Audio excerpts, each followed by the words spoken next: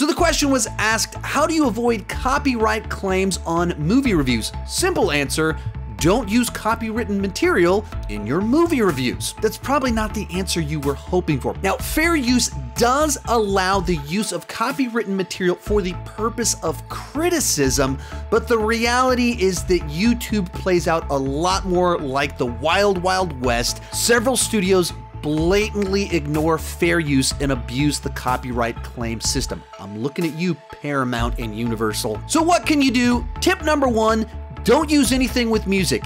It will get claimed. Tip number 2, keep clips short. I normally try and keep clips under 5 seconds, and I use as few clips with audio as is possible. Tip number 3, know which studios abuse the system. Paramount, Universal are awful. Disney, I have almost no issues with Disney. If you know of any additional tricks, let me know down below in the comment section. Thank you for watching.